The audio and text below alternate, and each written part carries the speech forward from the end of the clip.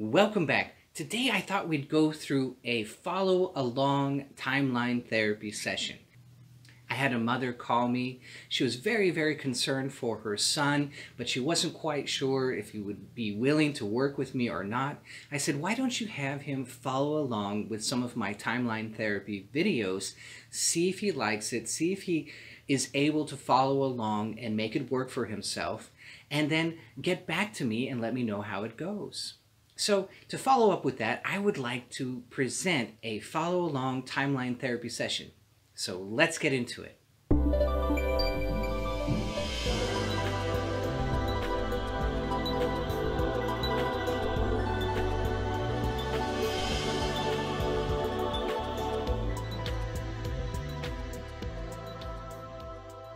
So the thing we're going to do, I'm going to try and cover all of the possibilities that might come up within a timeline therapy session. And so you're going to have to kind of follow along and write out the parts which are not for you and let your unconscious mind let you know the parts which are for you. And to do timeline therapy, you have to kind of enter into this spontaneous mindset. So if you're used to being very logical and linear, you kind of have to let that go momentarily and just go ahead and get into an easy and fun-loving and spontaneous attitude just for a little bit, just for a tiny little bit while you're answering the timeline therapy questions. So the very first thing that we need to do is we need to elicit your timeline. We need to see how your subconscious mind holds time, so you can have an idea of where it is and where it's going, and so that will allow you to float up above it using your active imagination. Active imagination, by the way, is a Jungian term. We need to use our active imagination in this process. And it's really amazing when you start working with these deep subconscious parts of ourselves. Amazing things can happen. Just amazing things can take place. So let's see what we can accomplish today. So what I'd like you to do without thinking is go ahead and point to your future. And I don't know where it might be. It might be in front of you. It might be to your left. It might be to your right. It might be to your sides. Wherever your future is, go ahead and point to your future. If you're not quite sure, think about something you're going to do tomorrow or the next week. And where would that be? If it was some kind of spatial relationship to where you are now, where would you point to it? Where would it be? Where would you point? Go ahead and point. All right, that's your future. Now, without thinking, go ahead and point to your past. Where is your past? Where might it be? It might be behind you. It might be to your left. It might be to your right. Where is it?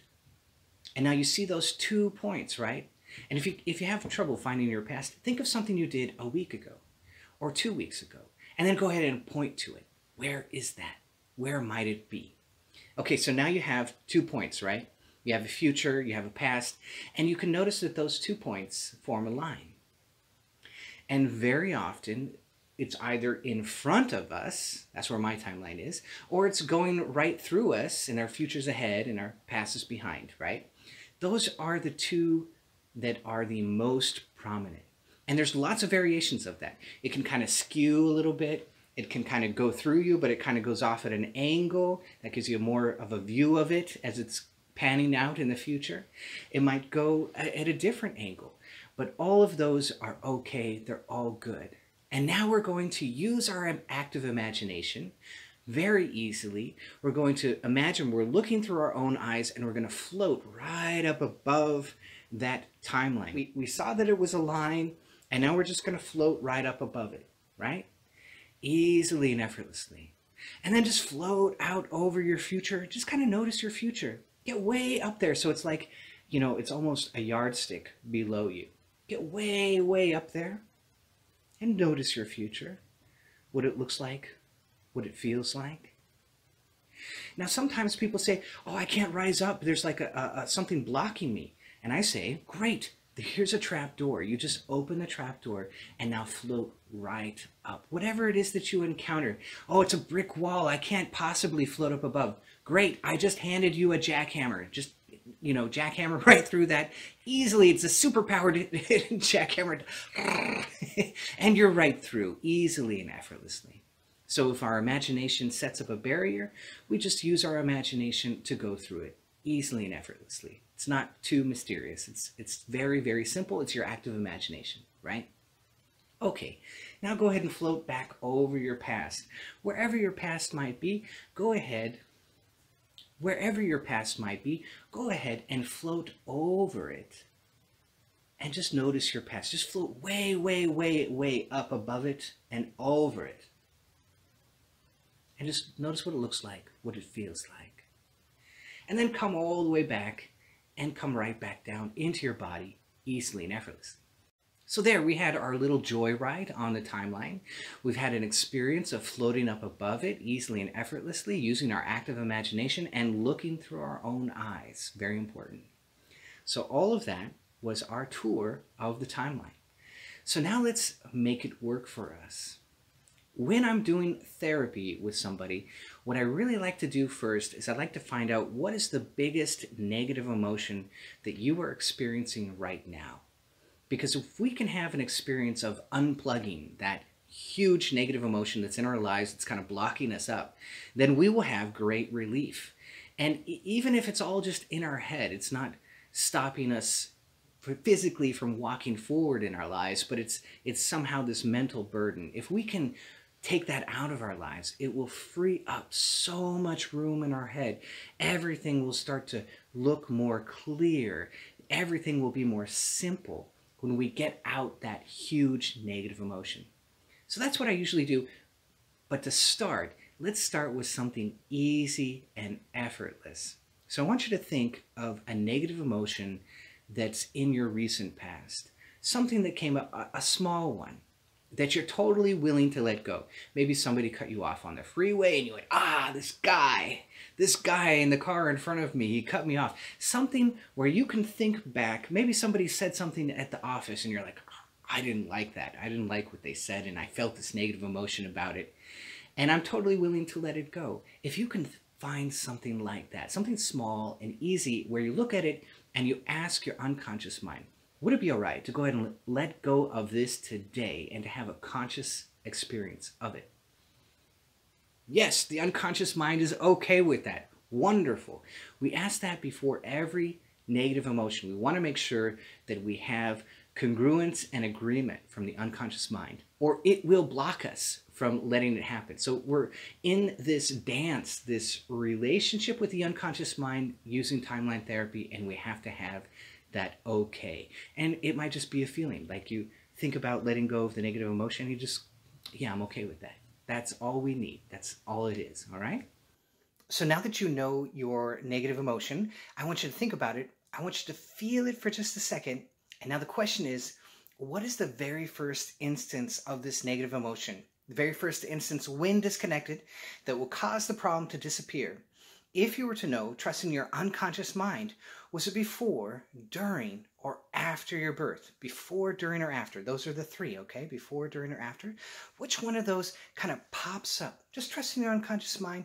I know you can. It breathes your breath and it beats your heart. So I know you can trust it. So what is the answer that just kind of pops up from your unconscious mind? Let's go over this again very quickly and very easily.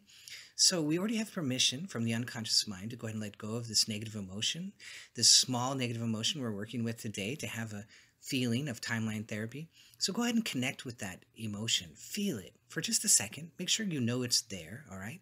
And now, when you feel that negative emotion, what's the very first instance of this negative emotion when disconnected that will cause the problem to disappear? If you were to know, trusting your unconscious mind, was it before, during, or after your birth? Before, during, or after? And if it was before, was it past lives or was it passed down genealogically? And if it was past lives, how many? How many lives back? And if it was passed down genealogically, how many generations back? What number floats up from the unconscious mind? If it was during birth, how many months in the womb? What number floats up from the unconscious mind? And if it was after your birth, how old were you? What's the number that floats up? Probably an early age. What's the number that floats up from the unconscious mind? So once you have that event, that very first event of this specific negative emotion, we're going to float up above your timeline. And go ahead and float all the way back to that very first instance. If it was past lives, float back there. If it was passed down genealogically, float back there. If it was in the womb, float over that point. And if it was after, float all the way back, easily and effortlessly to that early age. And once you get there, you're going to float right down into that very first instance. Now, if we were working with trauma, of course, well, then you would want to work with somebody, of course, and we wouldn't necessarily want to float down into the very first instance if it was traumatic. But this is a small negative emotion, so it should be just fine to go ahead and float right down into that very first instance, seeing the things that you saw, hearing the things that you heard, feeling the things that you felt. Do you feel that negative emotion in that very first instance? Once you do, once you feel that negative emotion, you can go ahead and pop up above it and before it. So you're way, way before the event and above the event. And now I'm going to ask your unconscious mind to go ahead and preserve the positive learnings. Whatever you needed to learn from this instance, the learning of which will allow you to let go of that negative emotion easily and effortlessly. And now what I'd like you to do is go ahead and turn along your timeline and look towards now. And as you look towards now, the question is, now, where's that negative emotion? Is it there or is it gone now? As you look towards now, I want to know, is that negative emotion in that very first event, just that one in that very first event, is it still there or is it gone now? As you look towards now, is it there in front of you or is it gone now? Remember, we floated up above and before it, right? So now we're looking towards now. So is it there or is it gone now? Now, if it's gone, great. Let's double check. If you're not sure, great. Let's go back down into that very first instance and make sure that old negative emotion is totally gone now. Make sure it's totally gone. Look around. Make sure it's totally, totally gone. Now, a lot of times, it's already gone. To which I say, fantastic, well done.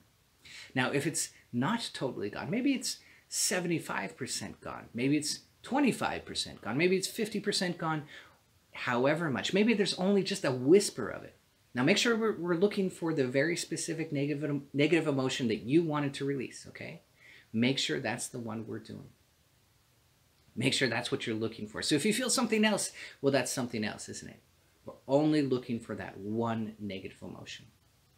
So now, if it's not totally gone, I want you to float back above and before where you were, where it partially released.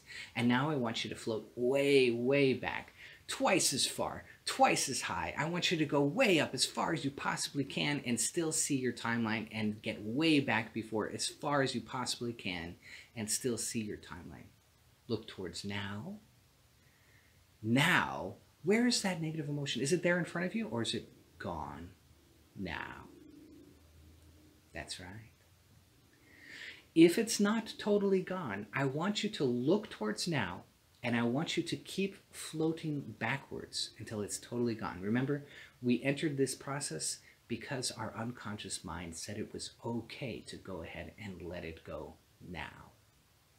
So look towards now and keep floating backwards really fast, easily and effortlessly. Just float backwards, back in time through your timeline, whether it was past lives or passed down or it was in your past early life.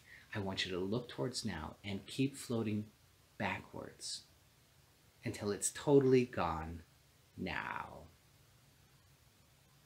That's right. Easily and effortlessly. Easily and effortlessly. Just float way, way, way back as you look towards now.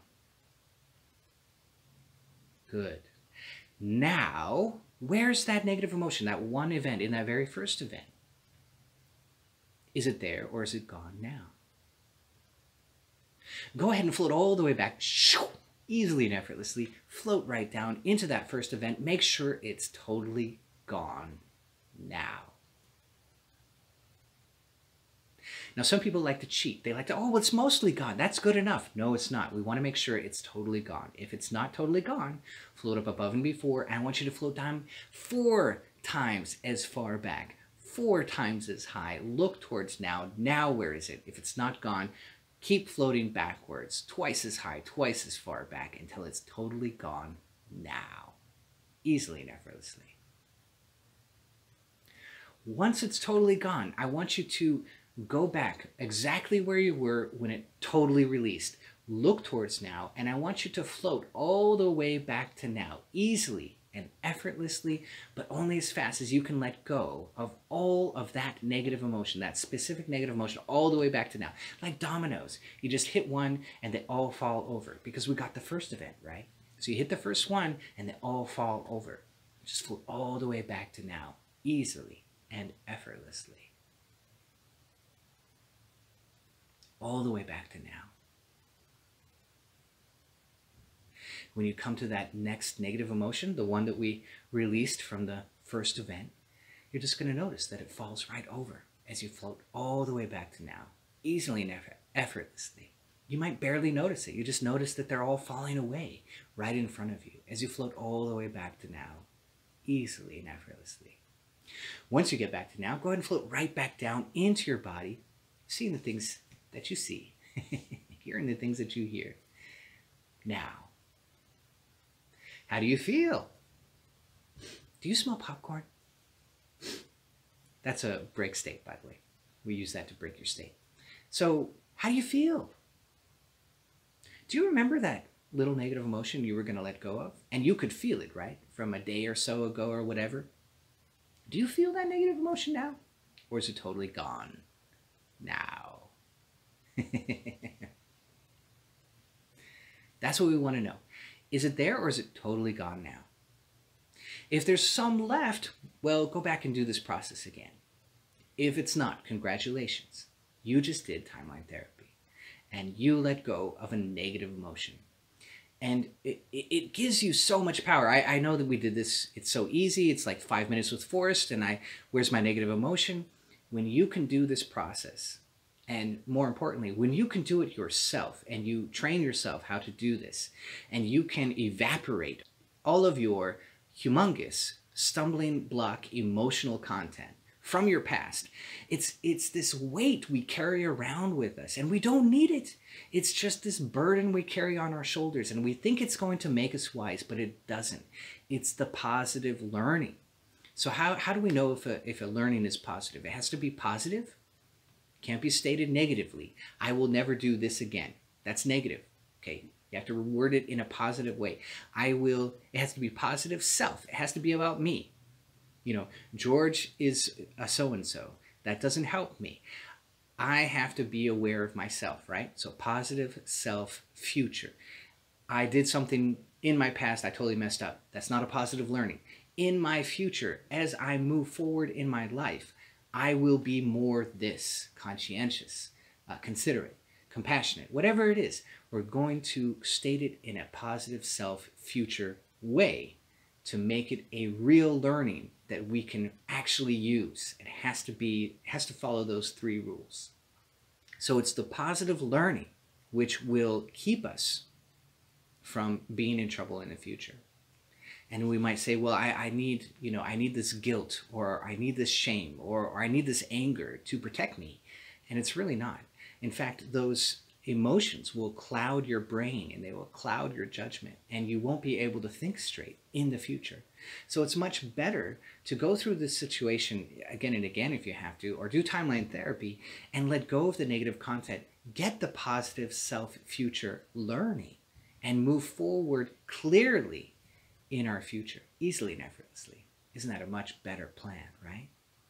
So that's what timeline therapy is offering you. And it's a beautiful therapy. I think I would love every Kriya yogi to know timeline. I would love everybody to know. This should be a common knowledge, you know? It should be taught we should be taught this as a child. It would be fantastically valuable for all of us. So now you have it. And that is what I would like. So now, if you'd like to do this for all of your negative emotions, this is the path that Tad recommended. Anger, sadness, then fear, then hurt, and then guilt. And when you say anger, you might say frustration. When you say sadness, you might say depression. Whatever your unconscious mind labels it, make sure it's actually a feeling and not a decision, as decisions are a little more tricky. So we're just working with negative emotions first because they're the biggest chunks that are so easy to take out. And once you do, everything clears up miraculously. It's a glorious thing. So anger first, then sadness, then fear, then hurt, then guilt. If your unconscious mind labels it as a different label, that's fine. Use that label because it's your gestalt in your brain. It's not my gestalt. You're doing the timeline therapy for you. So you got to use your own label for the gestalt. So go through your negative emotions. Make a list, the really big ones. What are the big ones that I could, if I could be free of those, how wonderful would be my life, right? How wonderful would it be? So make that list for yourself and then start to go through them. Use this process and see what you come out at the other side, because it's transformative. When you go back in your timeline and you change the emotional content, you are changing your story. And because of that, your personality will actually change. So as you clean up your past, your future becomes much more bright. So I hope that you love this. If you did, be sure to hit that bell down below so I can see all of you next time.